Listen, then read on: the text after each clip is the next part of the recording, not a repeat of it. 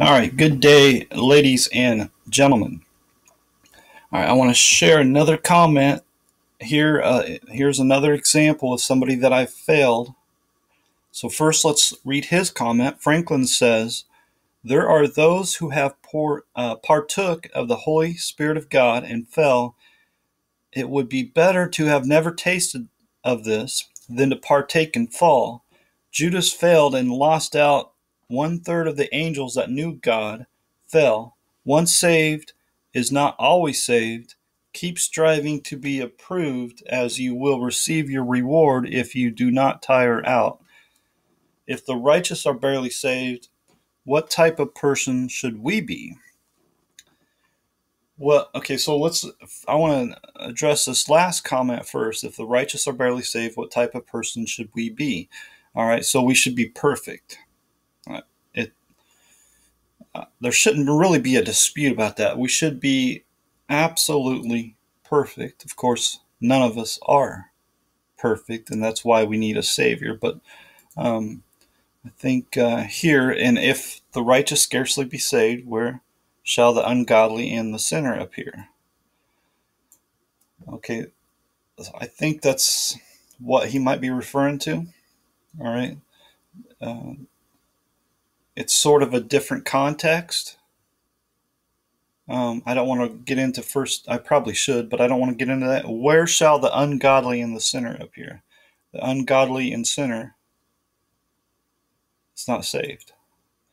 All right, so I want to look at this here, the word righteous, okay, because Franklin, he says, if the righteous are barely saved.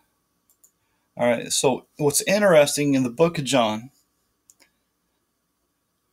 you see the word righteous mentioned 4 times. Judge not according to appearance, but judge righteous, judgment, and of righteousness and judgment. Oh, of righteousness, because I go to my Father, O righteous Father. Okay, it doesn't make any reference to saving righteous people, okay? But here in Luke 5, Jesus says, I came not to call the righteous, but sinners to repentance.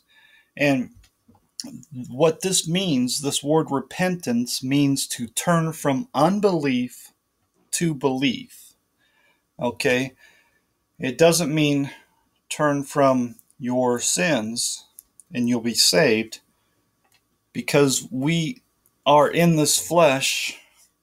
It is impossible for us to completely turn from sin. This is speaking of belief and the sin of unbelief, if you will. Okay, so what's interesting here, I want to show, I've shown this before, but the word repent, you'll see here in the New Testament, it's mentioned 60 times. It's in Matthew, Mark, Luke, but it's not in John. The word repent is not in John. Think about that. So you'll see this a lot. You'll see people saying, oh, you got to repent of your sins. Well, that's not the gospel. Okay, and so Franklin gives his version of the gospel. He says, keep striving to be approved. Okay, keep striving to be approved, then you'll be saved. And this is not in the Bible anywhere, so I can't help explain his point here.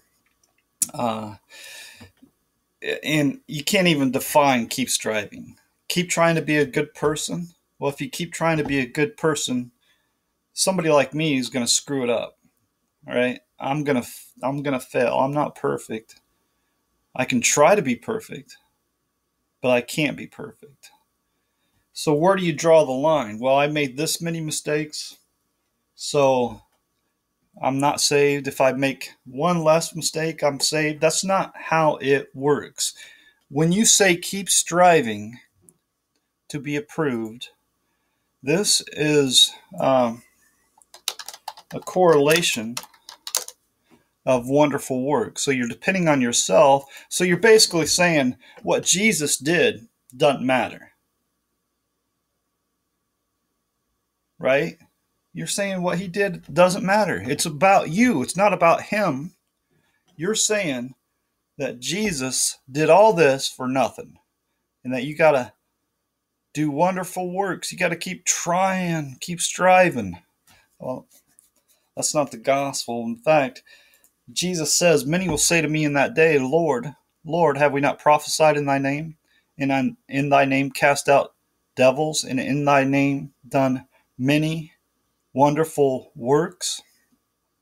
And then I will profess unto them, I never knew you. Depart from me, ye that work in iniquity. It's these people that are striving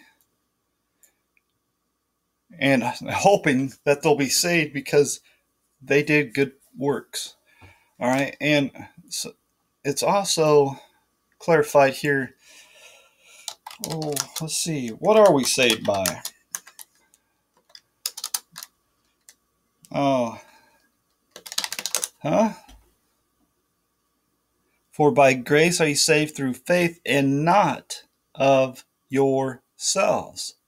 Right? So there's two gospels. There's the true gospel being preached, which is once saved, always saved. And then there's the false gospel of lordship salvation.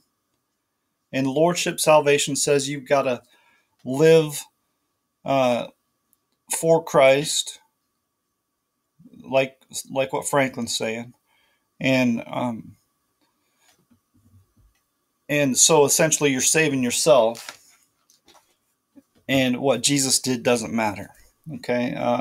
There's probably a better definition of lordship salvation, but lordship salvation sounds nice. You're living for Jesus. You're putting Jesus as you know. There's a saying: if he's not Lord of all, he's not Lord at all. Right? Well, he's not Lord of all. Right? Just as I showed you right here in Matthew 7.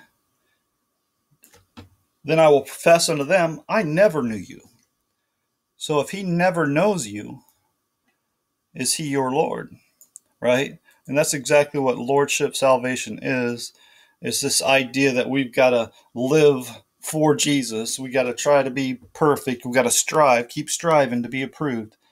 That's not the gospel, my friend. You need a Savior.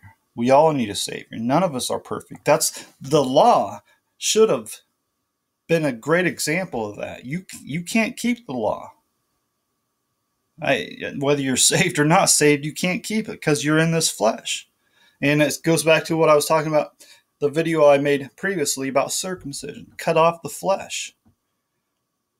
And because we can live in the spirit, but the flesh is no good. And because we're in this flesh, we're not perfect. So there's no way to keep this standard. There's no way to define this standard of keep striving. You can't define it. And the gospel is very clear in John 3, right? Verse 16, the most famous verse in the whole world, very simple. For God so loved the world that he gave his only begotten Son, that whosoever believes in him shall never perish, but have everlasting life. All right, so believe. If thou shalt confess the Lord Jesus and believe in thine heart that God has raised him from the dead, thou shalt be saved. Believe. He's done the work already. He's already done it all, and he died on the cross, and it was finished. So we can rest in him and his finished works. It's not about you, it's about him. And that's the difference between the flesh and the spirit. I hope that makes sense. If not, please give me a follow-up. I appreciate the comment, Franklin.